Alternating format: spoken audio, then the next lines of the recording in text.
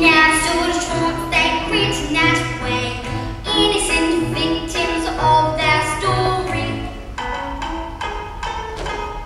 Like Romeo and Juliet, just written in the stars before they even met. That's love and hate and a touch of stupidity wore them off. Their hope of living happily, yet it's often a little bit gory. I wonder why they didn't just change their story. We're told we have to do as we are told, but surely sometimes you have to be a little bit naughty.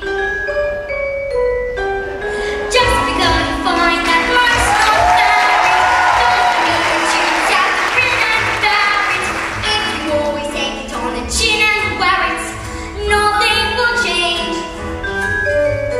Even if a little you can do a lot, you must not a little thing like little stop you.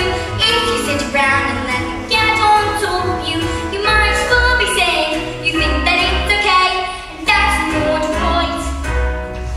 And if it's not right, you have to put it right.